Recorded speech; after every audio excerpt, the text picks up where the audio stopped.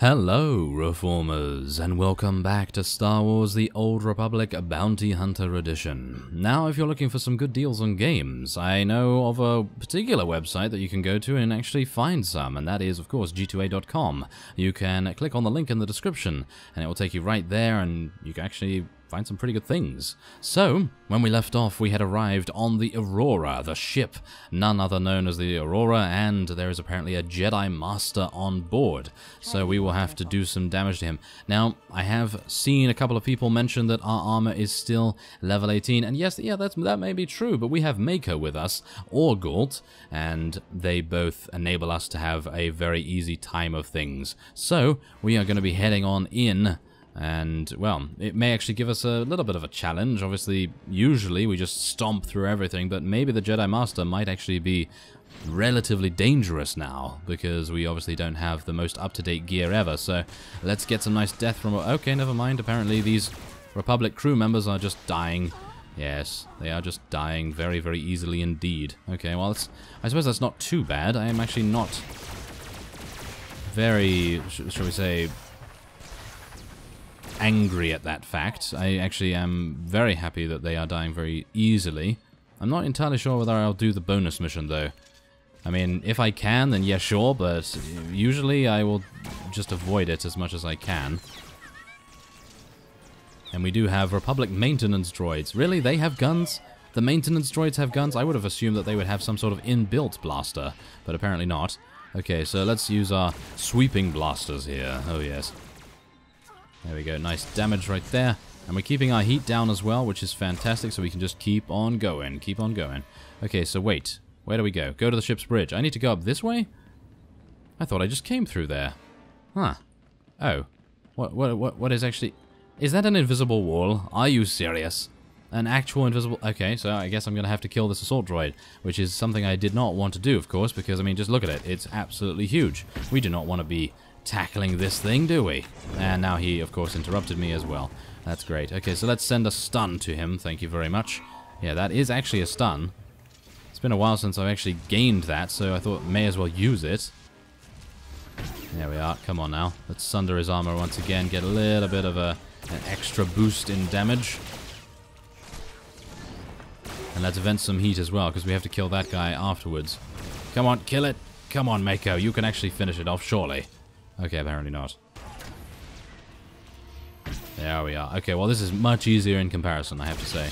Much easier to take out this particular droid. Yes, there we are. Okay, so... okay, so there's actually a huge... Oh.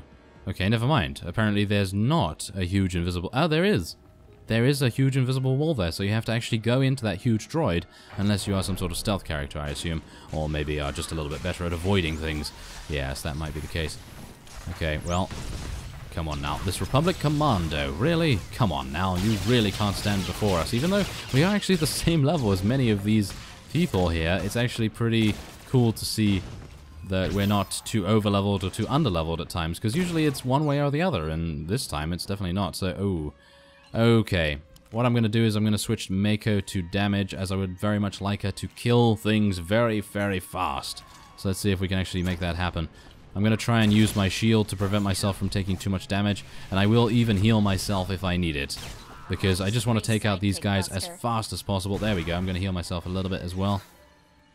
I mean, we have the opportunity to do so, because my heat is very, very easily dealt with right now. It's actually seeming maybe a little bit easier to put her on damage, but I think we're just going to keep her on heals just in case we get to a boss right now, because a boss definitely would be a very big troublemaker indeed.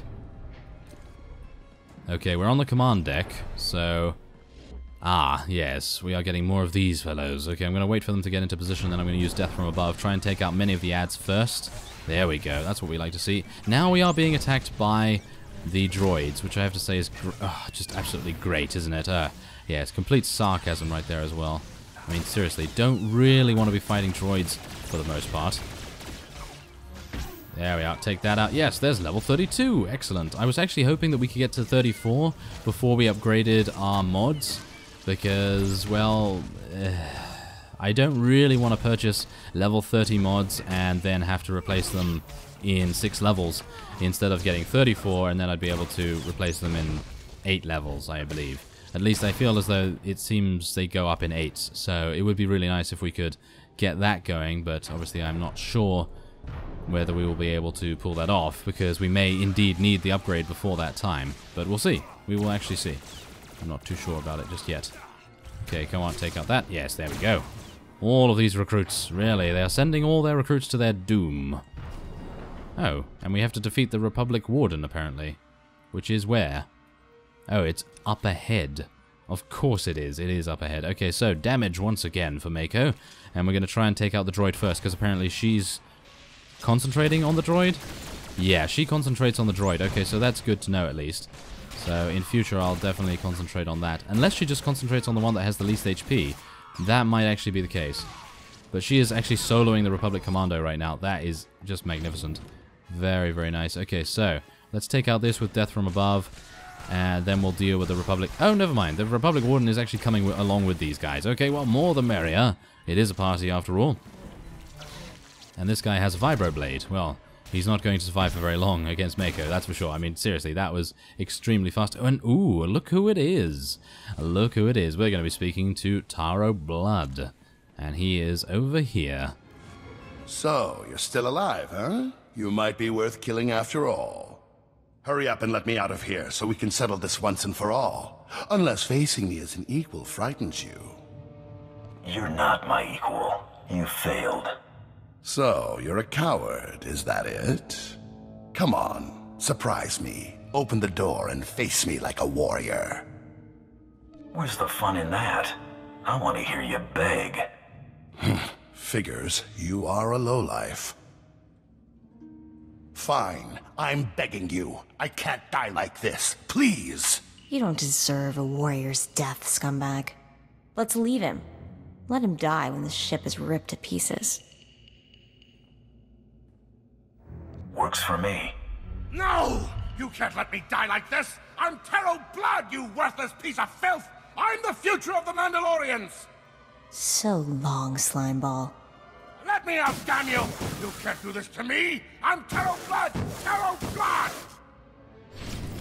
Okay, so yeah, I felt like that definitely was suitable to this particular character. I mean, really, we're not going to give him a warrior's death, just like Mako said, are we? I mean, really, come on now, we can't give him a warrior's death, even though we may have liked to hear him scream, and we may have liked to hear him actually perish in front of us.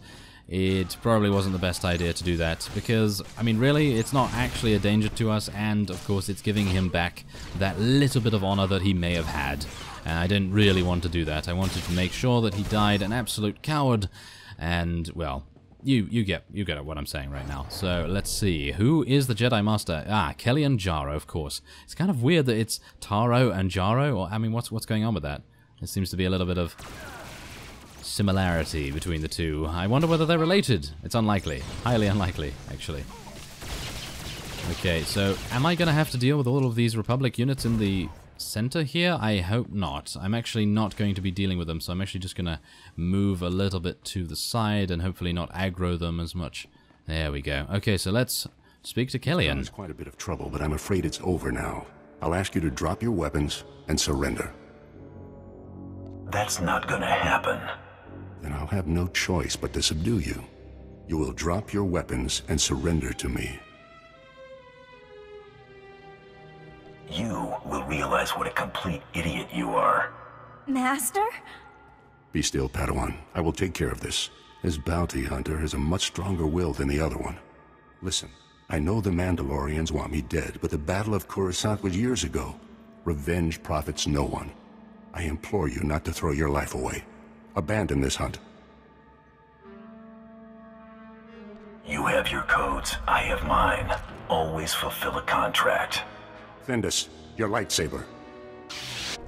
Oh, here we go. Okay, so Master Jedi as well as his Padawan. I am probably going to focus on the Padawan first. I'm not entirely sure what Mako's going to do. She's going to just take the aggro. Okay, so that's absolutely fine. Wait, is the Padawan actually doing anything? Apparently, she is just dying. Yes, that's very good to see, of course.